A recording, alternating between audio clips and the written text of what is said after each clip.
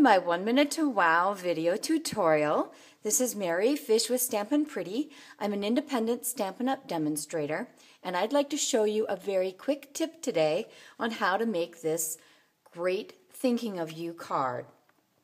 I used a new stamp set called Best of Flowers. Stampin' Up! Is releasing one Best of set each month in celebration of their 25 years in business. They aren't necessarily the exact same size as the original release, but they are the same image.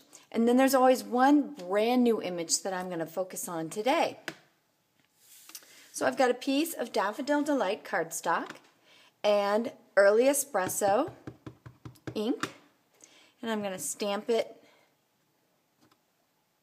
3 times just to show you how easy it is. And the beauty of this particular stamp in the set is it coordinates with our 1 1/4 inch scallop circle punch. So again, you just simply need to go in and, oh, that wasn't the best, but you know, it was close. I'm a little ways away from the cameras, which makes it a little tricky. If you're leaning right on top of it, you won't have any problem doing this. There, that's a good one.